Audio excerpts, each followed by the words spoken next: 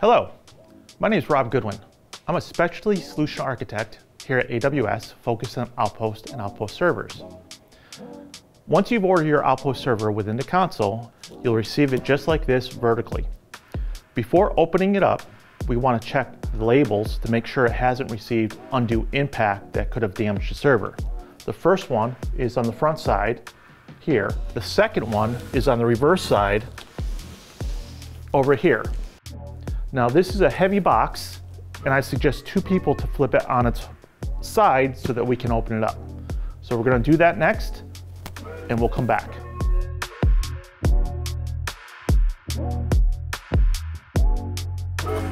As we open the box, the first thing we want to look at is this diagram. It shows the upper foam, a box A, a box B, and the server. It has this little warning signal that says NSK, do not discard. The NSK stands for Nitro Security Key. This key plugs into the server. I will show you that key along with how to plug into the server later. But right now, let's look at box A, open that up, and see what's inside. Inside the box, we have the Outpost server installation guide. Once you have yours, you can open that up and read it and see what is inside to that. But let's look at the other 2 boxes. We have box A and box B. We're going to remove these and open them up and see what's inside.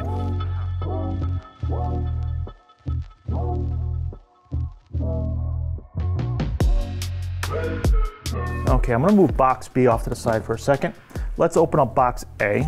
As we open it up, you'll see we have some packing material here, keep everything protected. We have a fiber cable. This end is a QSFP, and it breaks out into 4 SFP pluses. So you will need at least 2 ports, 1 and 2, for that connection. Here is the Nitro Security Key. As I unwrap this, it's in a static pouch.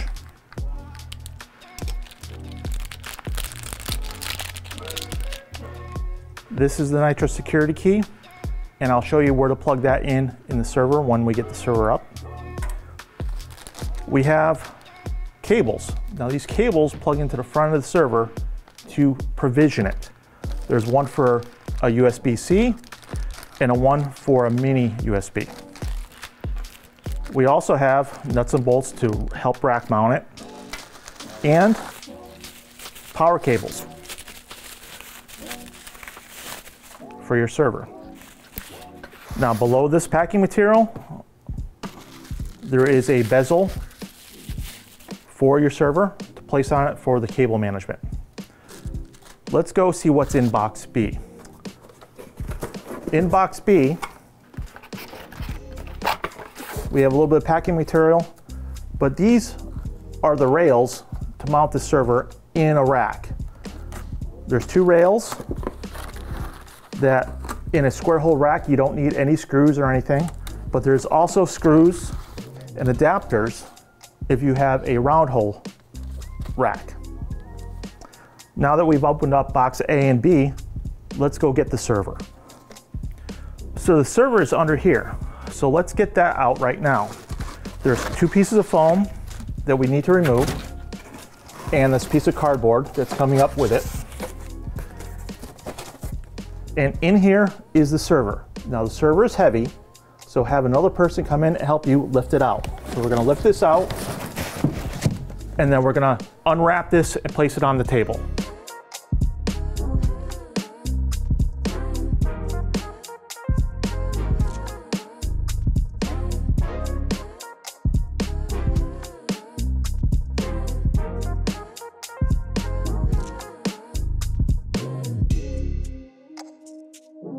Here's the Outpost server. What I'm going to do is I'm going to show you the back of it to see what's there, and also then the front. I want to show the back of the server because as you can see, there are no ports or anything that you need to plug into. So when you put your server in the rack, you only have to worry about interfacing with the front. So let's rotate this around and see what the front it looks like.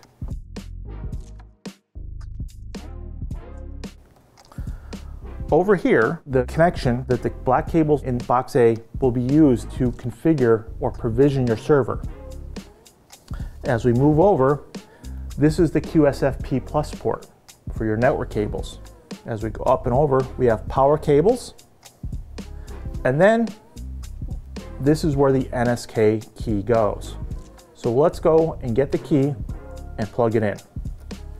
This is where the NSK goes, the Nitro Security Key, this device here. We're going to plug it in, and we're going to hand tighten it. You don't need to crank it down with a screwdriver, just nice, snug, hand tight, so it's secure. Now your server is ready for provisioning. Plug in your power, plug in your network, and follow your instructions on the Amazon Web Services website. And that's it. Now after unboxing, we're left with a bunch of material. What do we do with this? Well, we can do one of two things. One, we can pack it all up and save the box for later, or better yet, recycle.